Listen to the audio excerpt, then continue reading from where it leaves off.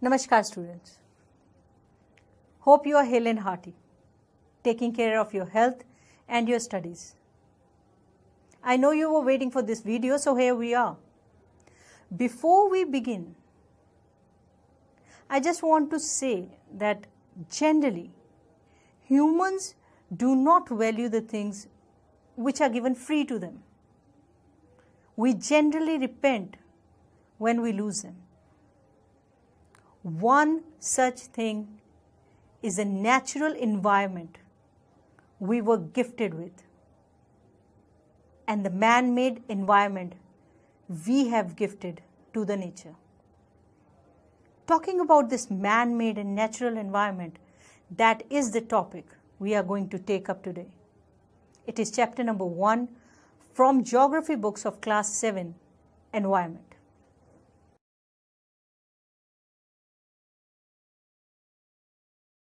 Environment comprises of everything that is all around us. It can be either living or non-living things. Environment includes physical, chemical, and other natural forces. Living things live in their environment and always connect with it and adapt themselves to conditions in their environment. In every environment, there are different collaborations between animals, plants, insects, soil, water, and other living and non-living things. According to Douglas and Holland in 1947, the environment is a word which describes in the aggregate all of the extrinsic, which we mean external forces which influence and conditions which affect the life, nature, behavior, and the growth, development, and maturation of living organisms. Talking about environment, after the long vacation, when Ravi started going to school again, he noticed that the only playground next to his school was dug up. People said that a huge building with many flats will be constructed there. Ravi was almost in tears when he realized that the big playground with its soft grass, marigolds, and butterflies is gone forever. He shared his feelings with his classmates. In the assembly, the principal too sadly observed, "See how our environment is changing." In the class, Ravi asked his teacher, "What is environment?" So the teacher answered, "Whatever you see in your surroundings is environment." Ravi then thought aloud. That means the school building, tables, chairs in the classroom, even that open field, the road, the garbage, my friends, all are part of environment? Yes, said the teacher. But wait, some objects are created by nature. For example, mountains, rivers, trees, animals. Other are made by people. For example, roads, cars, clothes, books. Now work in pairs. So why is our environment changing? Iqbal asked. The teacher said, it's all because of our needs. They are increasing day by day. We are therefore modifying and at times even destroying our natural surroundings. Environment is our basic life support system. It provides the air we breathe, the water we drink, the food we eat, and the land where we live. So, how do human beings modify the natural environment? The car fumes pollute the air. Water is collected in a pot. Food is served in vessel, and land is used to build factories. Human beings make cars, mills, factories, and manufacture containers. This is how human beings modify natural environment. From the above conversation, you understand that the place, people, things, and nature that surround any living organism is called environment. It is a combination of natural and human made phenomena. While the natural environment refers to both biotic and abiotic conditions existing on the earth, human environment reveals the activities, creations, and interactions among human beings. What is a natural environment? So, the natural environment is the land, water, air, plants, and animals. All of them comprise the natural environment. We are all familiar with the meaning of lithosphere, hydrosphere, atmosphere, and biosphere. We did that in the previous class. Let us learn some more facts about these domains. So, lithosphere is the solid crust or the hard top layer of the earth. It is made up of rocks and minerals and covered by a thin layer of soil. It is an irregular surface with various landforms such as mountains, plateaus, plains, valleys, etc. Landforms are found over the continents and also on the ocean floors. So, lithosphere is a domain that provides us forest, grassland for grazing, land for agriculture, and human settlements. It is also a source of mineral wealth.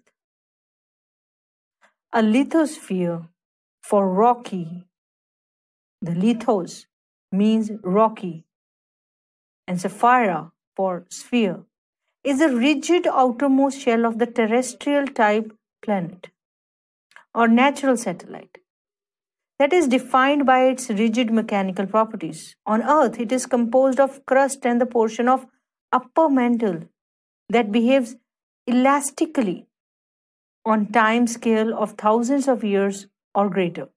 The outermost shell of a rocky planet, the crust, is defined on the basis of its chemistry and mineralogy, which we will study in the later part of our schooling. So let's move further to hydrosphere now. The domain of water is referred to as hydrosphere. It comprises various sources of water and different types of water bodies like rivers, lakes, seas, oceans, etc. It is essential for all living organisms. This includes water in liquid and frozen forms, in groundwater, oceans, lakes, and streams. Salt water accounts for 97.5% of this amount, whereas fresh water accounts for only 2.5%. Of this fresh water, 68.9% is the form of ice and permanent snow cover in the Arctic. The Antarctic and the mountain glaciers, 30.8% is in the form of fresh groundwater, and only 0.3% of the fresh water on Earth is in easily accessible lakes, reservoirs, and river systems. The atmosphere, which we take up next, is the thin layer of air that surrounds the Earth. The gravitational force of the Earth holds the atmosphere around it. It protects us from the harmful rays and scorching heat of the sun. It consists of a number of gases, dust, and water vapor. The changes in the atmosphere produce changes in the weather and climate. The atmosphere of Earth is composed of nitrogen, which is 78%, oxygen, which is 21%, argon, which is 0.9%, and carbon dioxide, which is 0.04%, and other gases in trace amounts. The atmosphere helps to protect living organisms from genetic damage by solar ultraviolet radiations, solar wind, and cosmic rays. The current composition of Earth's atmosphere is the product of billions of years of biochemical, plant and animal kingdom together make biosphere or the living world. It is narrow zone of Earth where land, water, and air interact with each other to support life. The biosphere, also known as ecosphere, is a worldwide sum of all ecosystems. It can also be termed the zone of life on Earth, a closed system. apart from solar and cosmic radiations and heat from interior of the earth, and largely self-regulating by most general biophysiological definition. The biosphere is the global ecological system integrating all living beings and their relationships, including their interaction with the elements of lithosphere, geosphere, hydrosphere, and atmosphere. From here, we shift our attention to what man has gifted environment. When there is an undesirable change in the surrounding that has harmful effect on plants and animals, it leads to environmental pollution. A pollutant is a substance that causes pollution. We can have pollutants in liquid, solid, or gaseous form. A substance becomes a pollutant when its concentration is greater than the natural abundance, and this increases in concentration is either due to human activity or natural phenomena. There are pollutants which can be degraded and rapidly broken down by natural processes, similar to the degradation of vegetables. We also have pollutants which take decades to degrade. Once released, cannot be easily removed. For example, DDT, plastic material, heavy metal, and nuclear waste. Now, effect of the environmental pollution. It has been seen that the pollutant originate at a point and are then transported to other places by the action of wind or water. Some pollutants are dumped into the soil by human beings. This leads to air, water, and soil pollution, respectively. If the soil is polluted, the useful microorganism in it will die and the fertility of the soil will be lost. The production of crops will decrease if the soil is not fertile. It will have a harmful impact on the human society. Similarly, if water is polluted, then we have to purify it before drinking. Purification needs resources. Lastly, if air is polluted, respiration will become an issue and survival of life will be under threat. Air pollution leads to many respiratory diseases and harms the human body. We can conclude by saying that the environmental pollution will affect the life on earth and should be reduced as far as possible.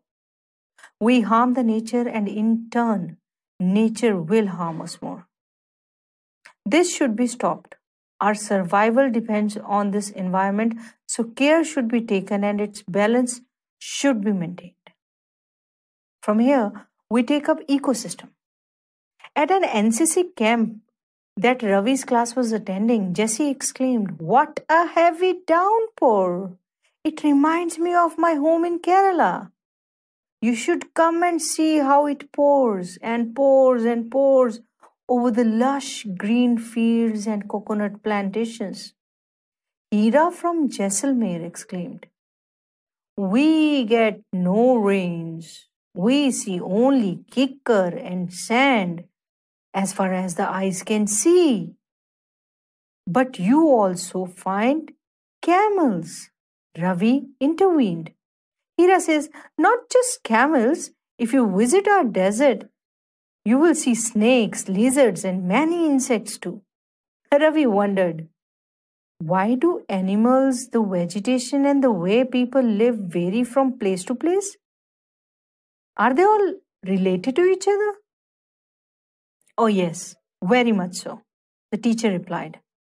"All plants, animals, and human beings depend on their immediate surroundings. Often they are also interdependent on each other. This relationship between the living organism as well as the relation between the organism and their surrounding form an ecosystem. There could be an ecosystem of a large rainforest, grassland, desert, mountains, lake, river, ocean, and even a pond." So, let's take up human environment now. Human beings interact with environment and modify it according to their need. Early humans adapted themselves to the natural surrounding. They led a simple life and fulfilled their requirements from the nature around them. With time, needs grew and became more varied. Humans learned new ways to use and change environment. They learned to grow crops, domesticate animals, and to lead a settled life. The wheel was invented. Surplus food was produced. Barter system emerged. Trade started and commerce developed. Industrial revolution enabled large-scale production. Transportation became faster. Information revolution made communication easier and speedy across the world. Humans must learn to live and use their environment in a harmonious way. In the end, Noori, a girl from Mizoram from Ravi's class, often talks about the lush green surroundings of her place. Seeing Ravi upset at having lost the playground, Noori invited him to visit her homestead during the summer vacation. With this, we come to the end of this chapter. See, we are mean. We are not taking care of things which are given free to us. And what we are giving it back is definitely worth a concern. Let's analyze what we have learned from this chapter. On your screens, you can see some sentences with blanks. You have to fill the blank with appropriate word. Hydrosphere is part of biosphere. Very right. Two main constituents of environment are dash and dash. Two main constituents of environment are natural and man-made. Dash is the hard top layer of Earth.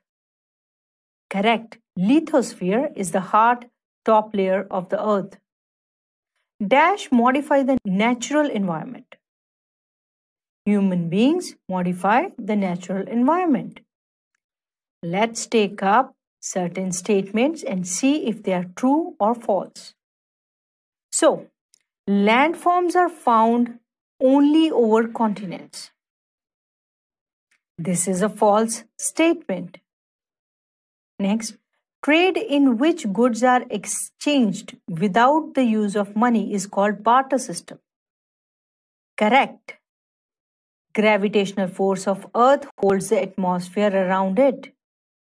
Again correct. No life can exist in biosphere. False. Abiotic environment consists of living organisms. False again.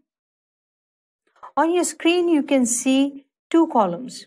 You have to match the right word in column A with the word in column B. Let's take it up. Land. The correct is abiotic. Very good. Animals, plants are biotic.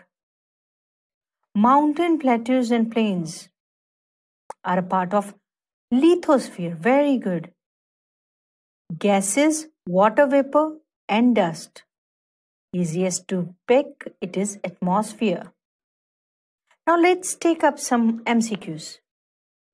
You have a question and you have 4 options. You have to pick the correct option.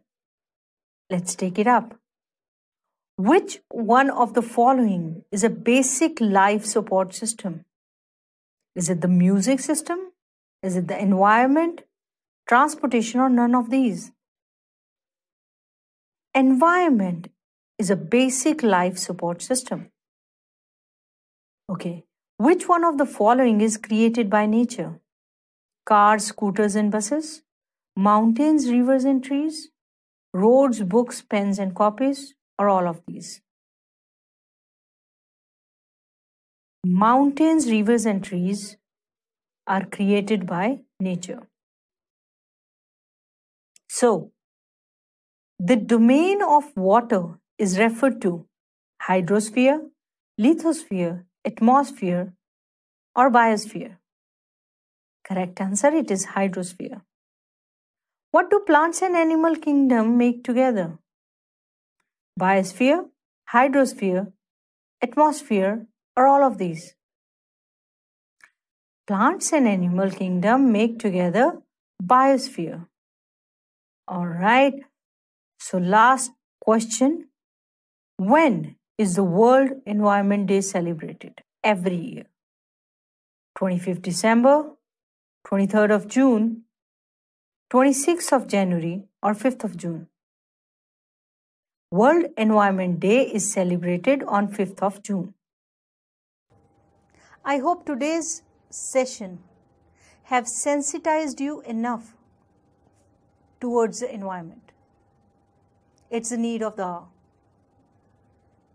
We have to stand up to save our Mother Earth. We'll be back with another video.